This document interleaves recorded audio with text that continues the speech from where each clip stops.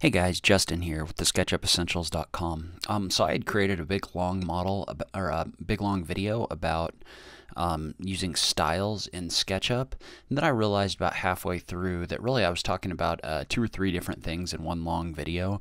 So I figured I'd kind of break them up into some shorter, easier to follow videos, just so you wouldn't have to sit there and listen to me talk for like 20 minutes. So this first video, I'm going to be talking a little bit about speeding up your model using SketchUp styles, and then there's going to be a couple others about changing the way that everything looks and everything like that. But if you hear some audio jumping around or whatever, that's why. So let's get to it. Thanks. What's up guys, Justin here with TheSketchUpEssentials.com, back with another SketchUp tutorial for you today.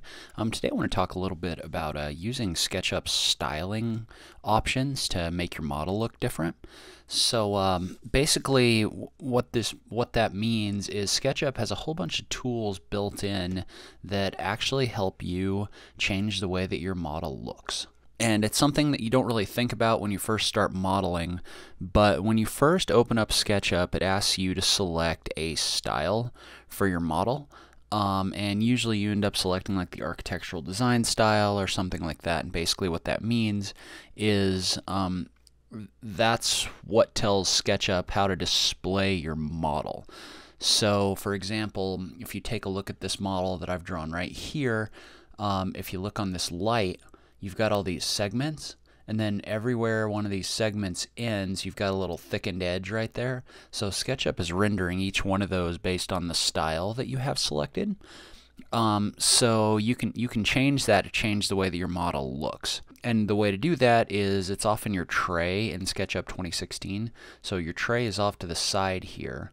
And if you don't have the tray, if your model just looks like this, you can go up to Window and select just Default Tray and click Show Tray, and there you go. Your tray is going to show up right here. And so what we're going to look for in here is the Styles option, and usually Styles is sitting kind of down below here somewhere. Maybe not at the bottom, but kind of near the bottom.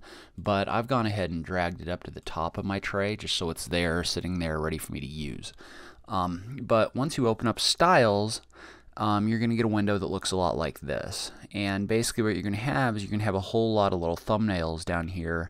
They all look a little bit different, and you know, if you hover your mouse over them, then you can see the names of the different styles and stuff like this. So you probably selected architectural design style or landscape architecture style or something like that when you first opened up your model. So the first thing I want to talk about is using styles to speed up your model. So if you take a look at this model right now, you've got a whole bunch of edges, and every one of these little points right here where a line ends, it's rendering a thickened edge so you can see where the points end, which is great for modeling, you know, when you're going through and drawing. But the thing is SketchUp has to render those every single time that you change your view or whatever. So it's just more stuff that SketchUp has to show. And in this model, this isn't a huge model, so it's not a huge deal, but when you start getting into really big models, it becomes a little bit of a problem. So probably the easiest way to speed up your model using styles is to go in here and select the default style.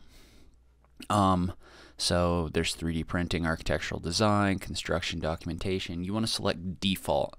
And if you watch, when I click on the default style, watch what happens to these points and these points.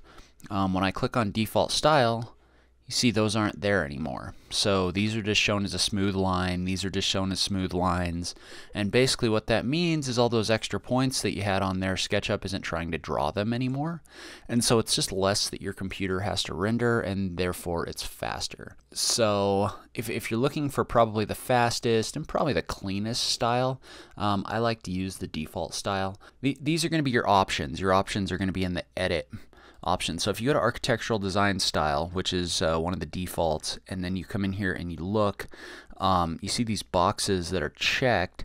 Basically that's saying that it wants SketchUp to render the endpoints on here. It wants it to show the endpoints. So, and you can change the size of those in here and stuff like that. So if I change this to a 2, then all of those are going to get a lot smaller than they were as a 7. You can change some of these other options in here as well.